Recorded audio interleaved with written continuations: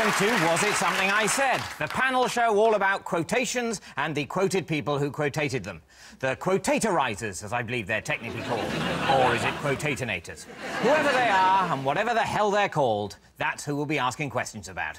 On Micky Flanagan's team, an Englishman, an Irishman and a Scotsman are just three ways not to describe Welsh comedian Rhod Gilbert. And with Richard Ayoade tonight, an Englishman, an Irishman and a Scotsman are equally inappropriate ways of describing comedian Josie Long.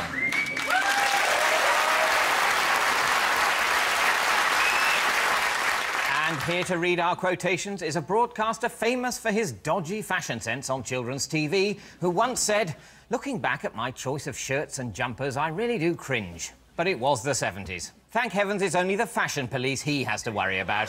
Please welcome legendary newsreader John Craven.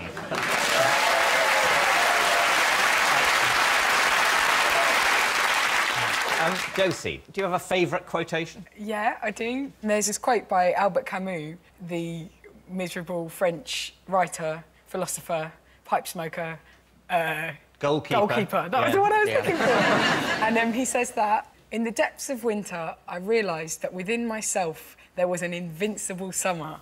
And it's so awesome, but it's also meaningless, because that's not true.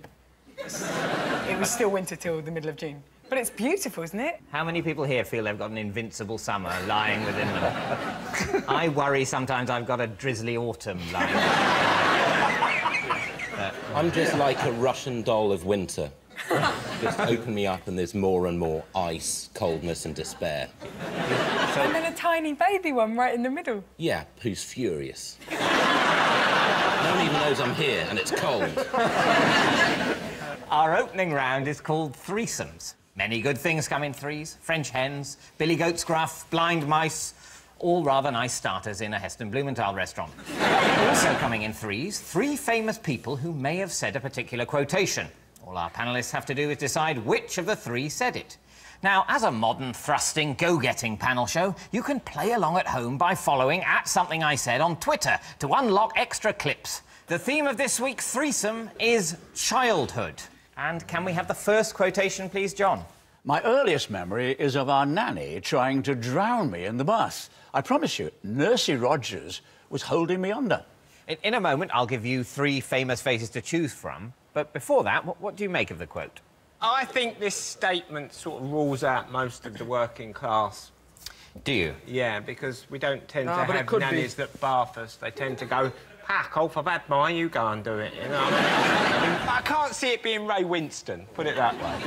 Maybe it's an upper-class person. The upper class is very weird about this sort of thing. It's nice that whoever it is still calls them Nursey Rogers with some affection all these years later after the attempted assassination. One of my earliest memories is almost drowning in a bowl of ginger beer. Really? Yeah. Why was there a bowl of ginger beer? My mother was making ginger beer in, like, a big bowl on the thing. I stood up on a stool and fell in it. It was scalding. I fell in it, and I can remember sort of floating about in it, like that, and looking out, and my mother was putting something on the washing line out the garden. Really? Did you say it was scalding? It was scalding. She was boiling ginger beer. Did you boil, like, the ginger root or something? I don't know. I didn't ask the fucking recipe. I'm going to narrow down your options now for who said this. Was it Claire Balding off Channel 4 Racing, Nick Hewer off The Apprentice, or Prince Harry off His Face? If it was Prince Harry, we'd have read about it, wouldn't we? Surely, that an assassination attempt on the... If it was the royal family, they would have had her murdered. They would have. And the end of the quote would be, "She's dead now, of course. Special forces." That's the explanation. What's your next question? My grandmother's no longer with us now, of course. Special forces. How can your first memory be of being drowned? You see, I think it's conceptually quite hard for your first memory to incorporate the idea of death. Shit, they're trying to kill me. Oh, I don't know what life is. Am I alive? I'm a baby. I'm so brainy. What's happened? I'll give you a clue. I can tell you that two of our threesome had nannies when they were growing up. Do the royal family do any childcare? You know, once they have a child, do they actually do anything? I think they'd probably, you know, pick it up, give it a bit of a jiggle. You'd have to think of a name. Think of a name, go on the balcony, jiggle, jiggle, name, hand it back, and then go to its graduation. Yeah. Can I make a guess that Prince Harry didn't have a nanny because Princess Diana took them to Thorpe Park? Oh, that's a good... That's true. I don't think that precludes the idea of a nanny, does it? No, Yeah, no, it's flimsy, but I just thought maybe Princess Diana wouldn't let him have him. Because she was a down-to-earth Earl's daughter. Yeah.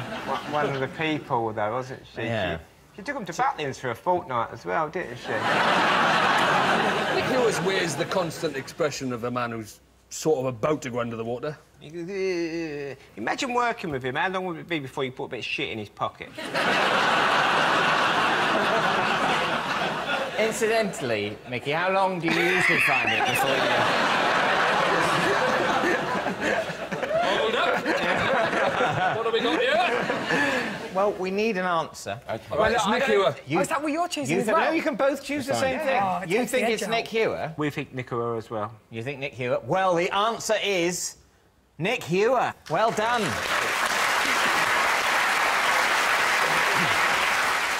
Nick went on to say, I told my parents and she didn't last long after that. So even back then, he was used to hearing people say, you're fired.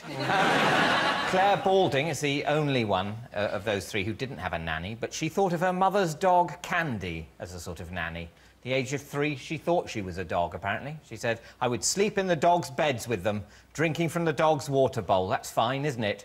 I tried eating a Bonio biscuit once. That was a bit dry. I didn't like it much. The dogs got a lot of attention and a lot of love, and their lives seemed to be very nice, and I just wanted to be one of them. John, when you were a child, you didn't want to be a dog. You wanted to be a broadcaster, didn't you? Well, yeah. When I was about 10, I think, I asked for a microphone as a birthday present.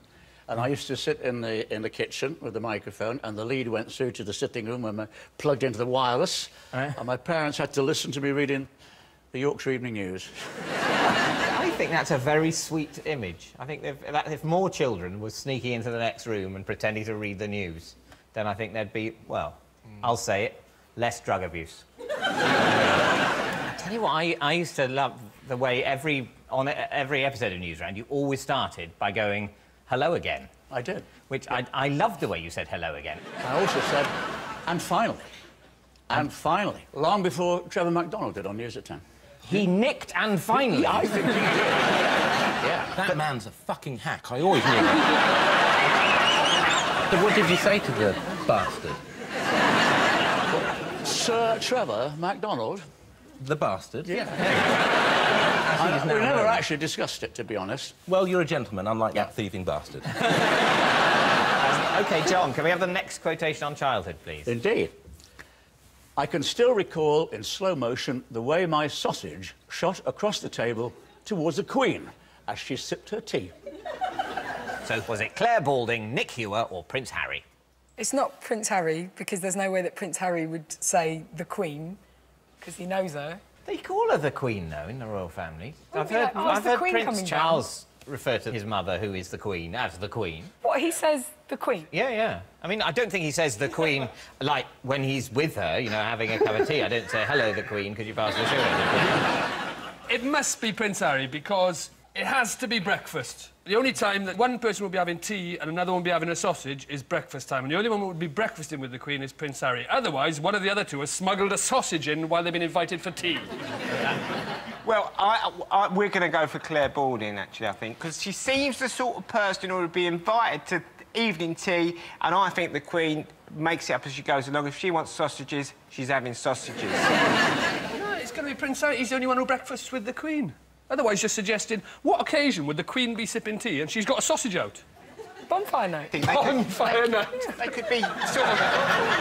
Sausages, jacket potatoes. She's got a flask of tea. Claire and she Balding might have hosted a celebrity bonfire night. Oh, the Queen's invited to celebrity bonfire night. Thank you, yes. She's on Big Brother next time as well, apparently. D5 and the Queen is... the Queen is crying in the dairy room. I don't know why I came in here.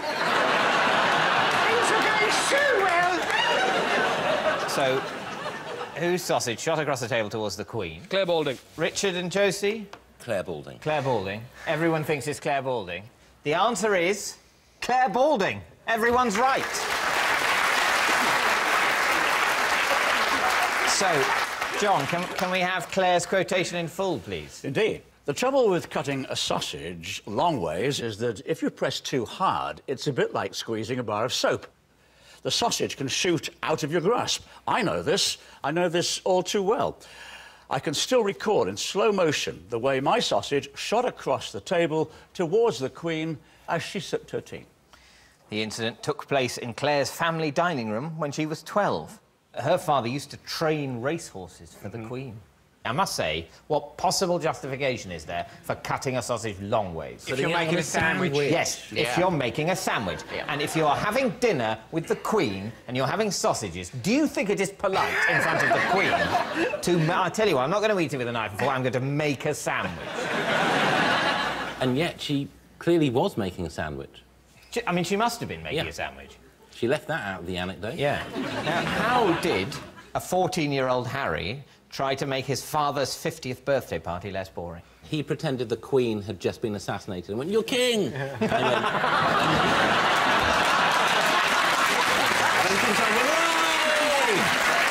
And then he went, no, she's still alive. And he went, oh, come on now. Do you think it wouldn't be more complex than that on Prince Charles if he was told the Queen was there? It wouldn't be a sort of grief mixed with excitement at the... It would just be, hooray! I think the grief would come after.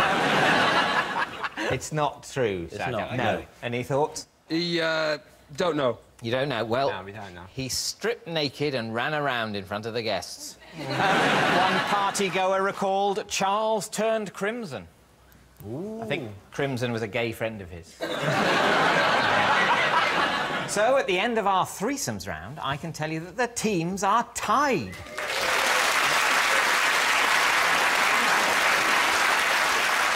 Over the break, see if you can complete this quotation from American rapper and businessman 50 Cent. I can't believe my grandmother's making me take out the garbage. I'm what? Tweet your answer to @somethingIsaid. See you in a couple of minutes.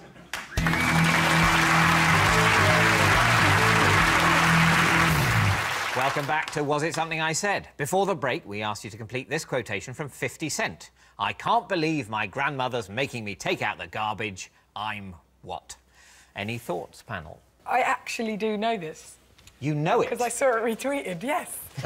It's, he says, I can't believe my grandmother's making me take out the garbage. I'm rich. I don't have to put up with this shit. I'm going home. Like, he's just round at his grandmother's. Yeah. She obviously can't move. And it's like, please, darling, will you take the rubbish out? And he's like, oh, forget this. I'm going home. But the key word here is making. How violent is the grandmother being? We haven't met his grandmother. It could be a chokehold she's using. We don't know what's going on. Let's hear the full quotation. I can't believe my grandmother's making me take out the garbage. I'm rich. I'm going home. I don't need this S... I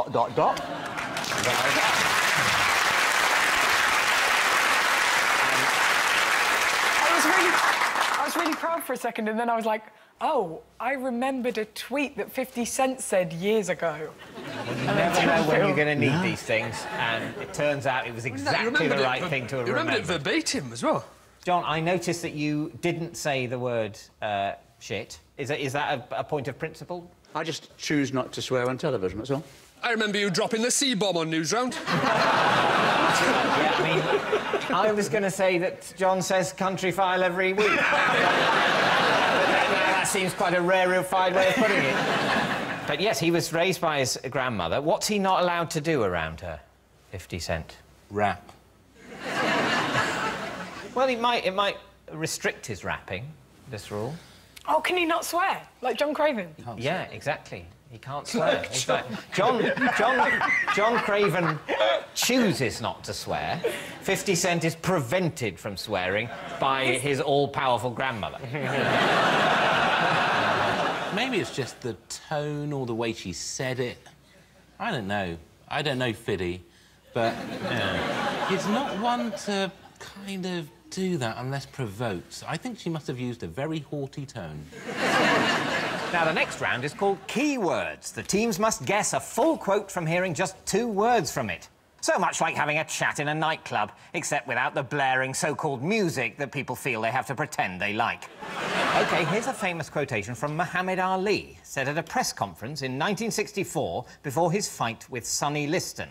And I'm looking for the entire quote. As your first clue, John, can we have 2 keywords, please? Sting and eyes. Is it like an extra bit of that quote everybody knows, float like sting like a bee? Is it just another bit of that? There's more to it than floats like a butterfly, sting like a bee, and it includes the word eyes.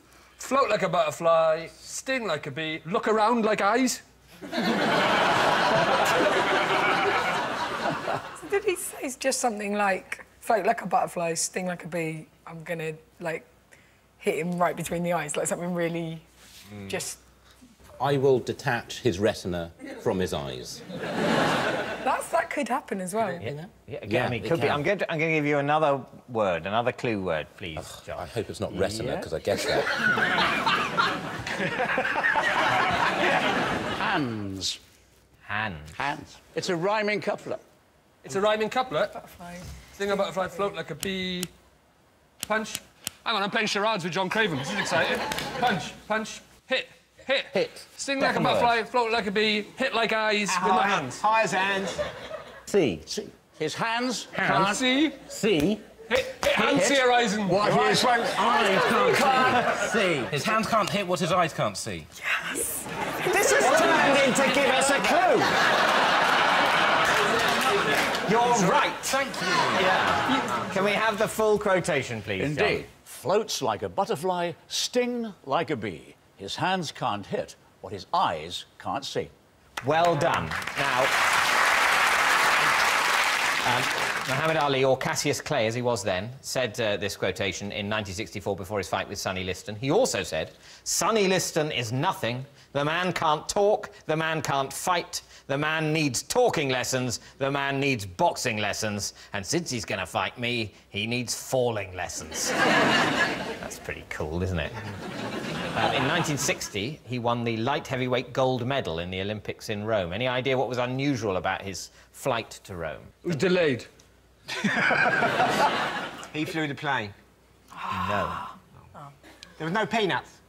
I don't know whether there were any He was the only one on it. No. He wasn't on it. No, he was on it.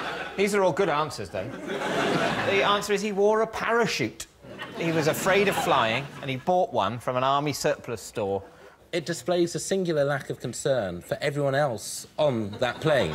If you have got a parachute on, with the intention that you will jump clear of everyone else who's going down, that you just, can you open the door, please? I know that will preemptively suck a lot of the passengers out. I'm going to jump out, and you fucks, best of luck. I'm Cassius Clay. Yeah. I think you're absolutely right. It was, what a terrible, terrible man. I'm ashamed to have mentioned him. Muhammad Ali once went to Iraq and successfully negotiated the release of 14 US hostages from Saddam Hussein. A strategy which didn't go quite so well when Tony Blair sent Frank Bruno to look for weapons of mass destruction. OK, here's another one. This is from recently convicted Italian ex-Prime Minister Silvio Berlusconi. It's a quotation from a wiretapped conversation heard in court in 2011.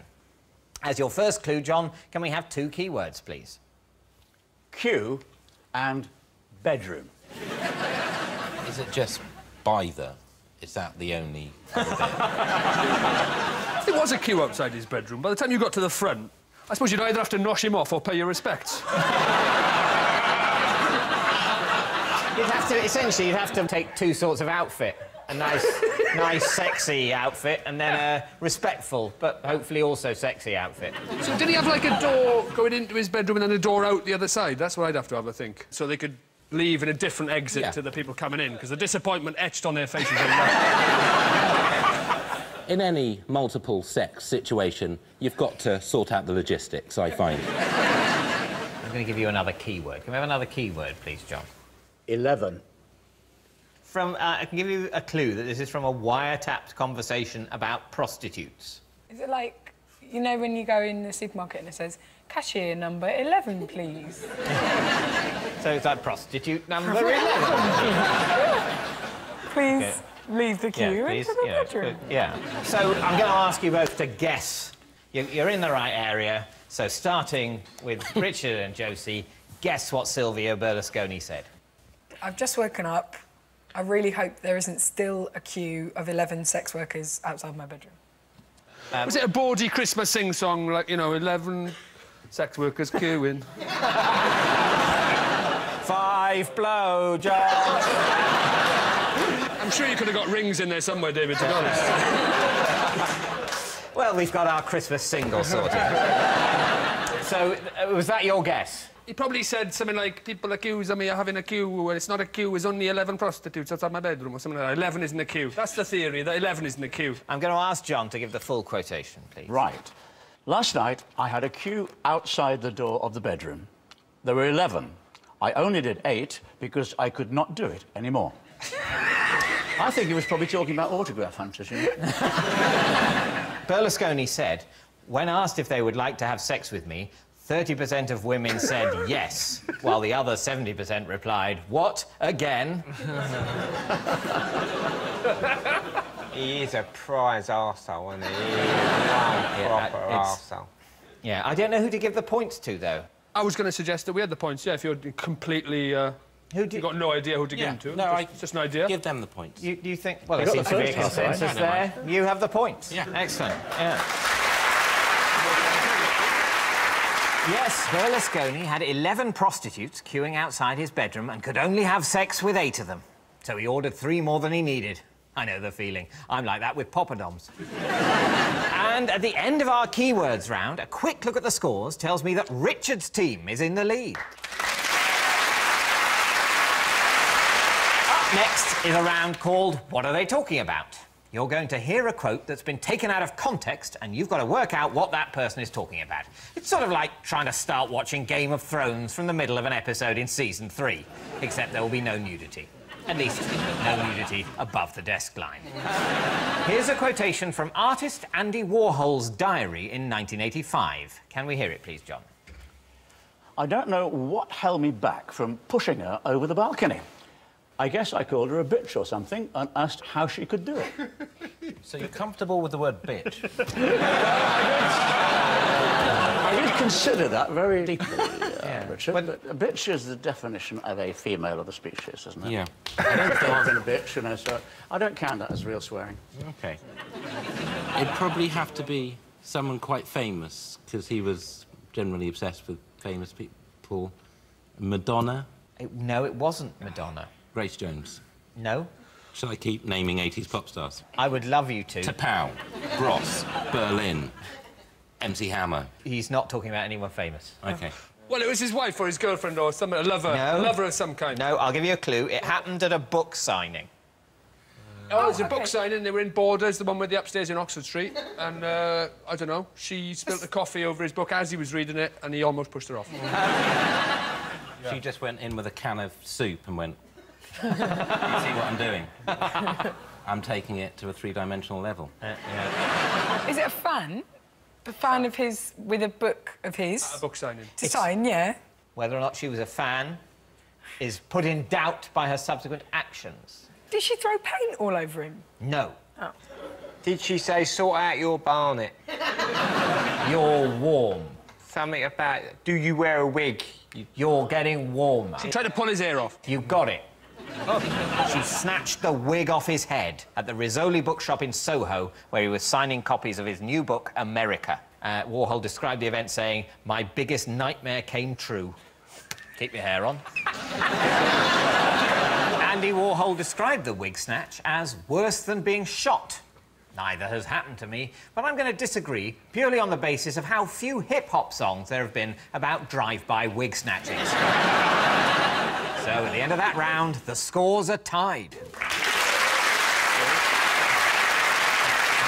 Over the break, see if you can complete this quotation from everyone's favourite psychoanalyst, Sigmund Freud, and something he said to a female patient in 1925.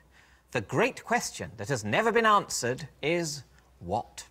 Tweet your answer to @somethingIsaid. See you in a couple of minutes.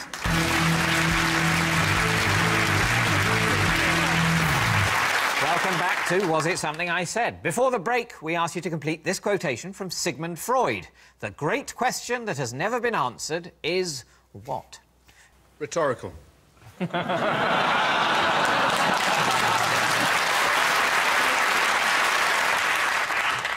Freud said this in 1925 to a patient, Marie Bonaparte, who consulted Freud for treatment on what she described as her frigidity.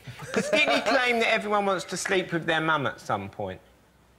I think he might Or is that just me?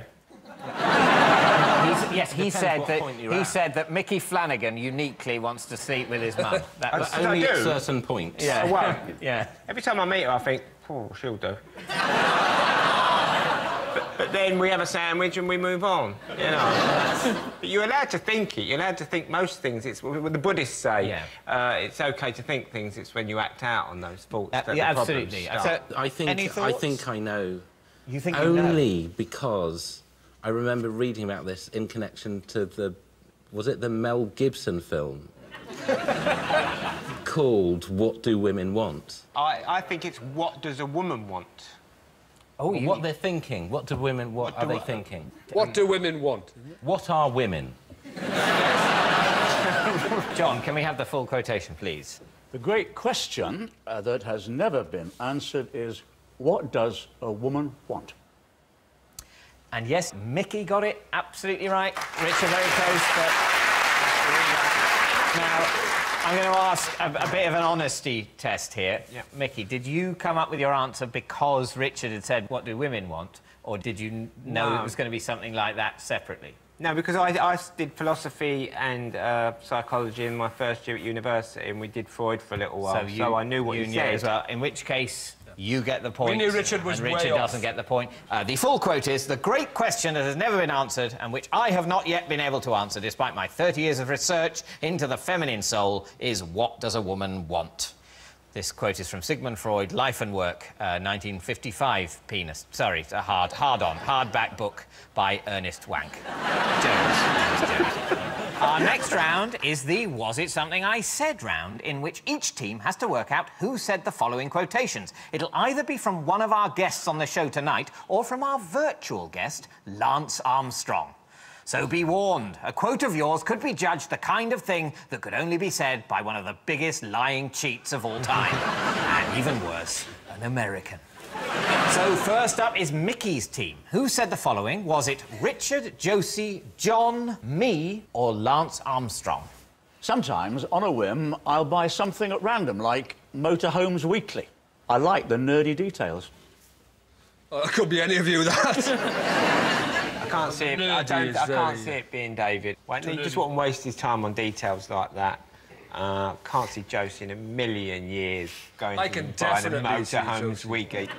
That's a really tough one, because I don't know Lance Armstrong as well as the others. Lance. Oh, he's a liar, so it could be a quote from him, but he's lying. That makes, Yeah. that makes it a lot tougher, that. Yeah. Obviously, Lance Armstrong's lies are quite specific. If one of the quotes was, I've never taken performance-enhancing drugs to help with my cycling career. Why don't choose. we go for Lance? Go for Lance, yeah, why not? Let's bring him in. Yeah, bring him into the Is he, game. wait, is he like on a... No, he's not here. He said he was going to be. Did he?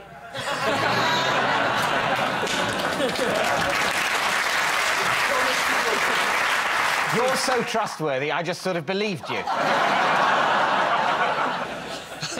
We're saying Lance Armstrong. Well, the answer is not Lance Armstrong, it's John Craven.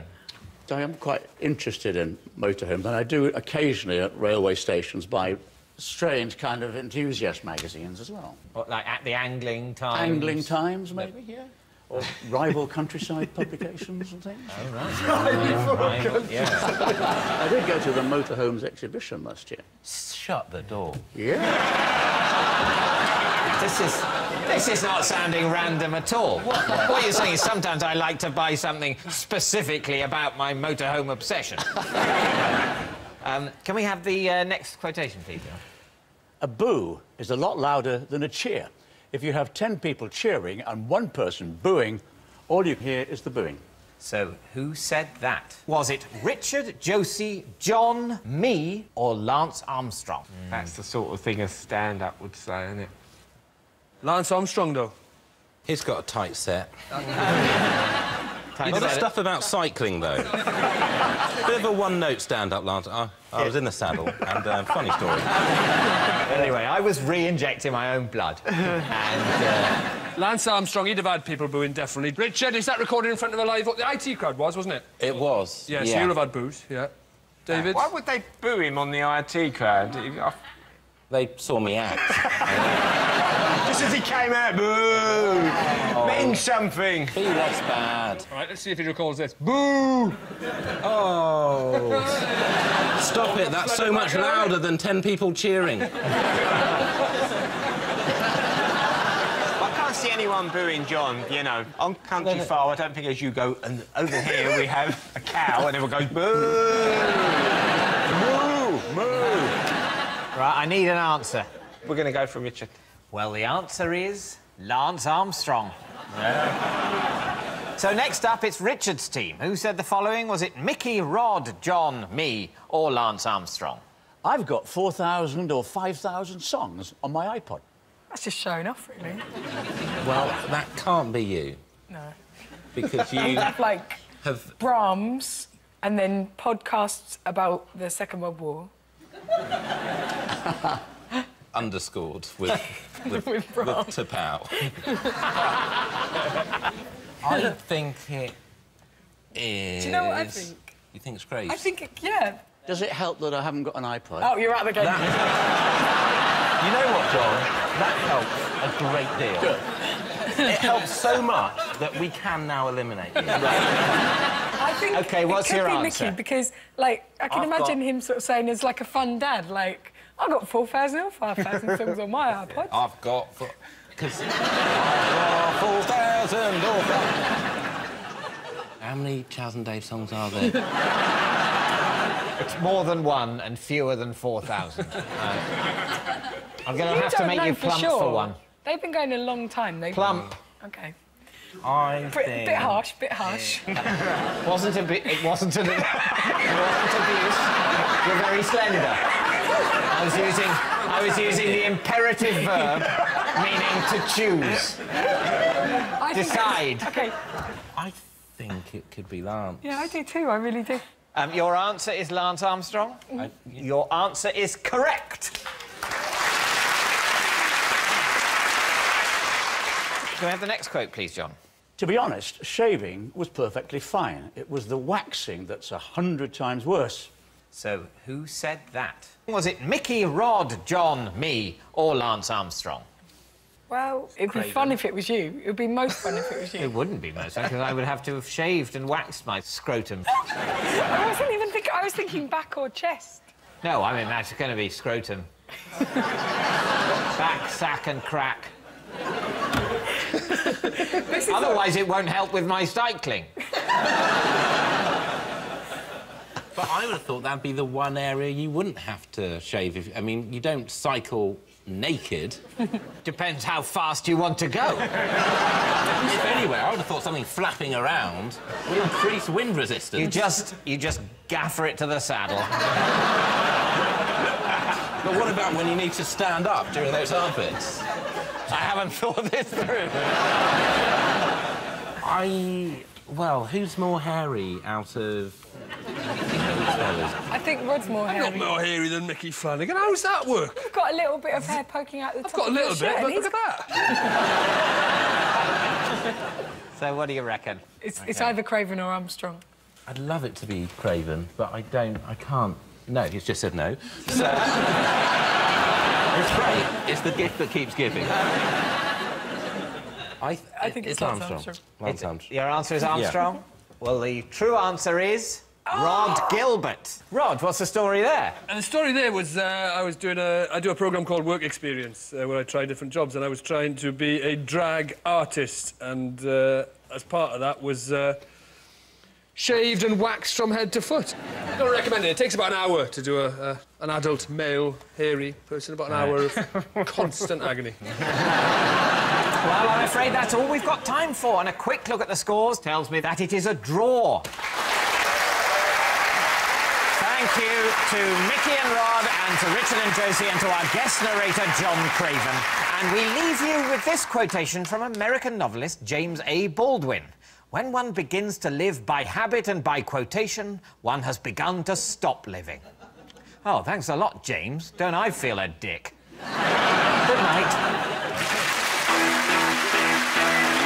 That's back Sunday at 10. But coming up, Don't Bite Me, 8 out of 10 cats.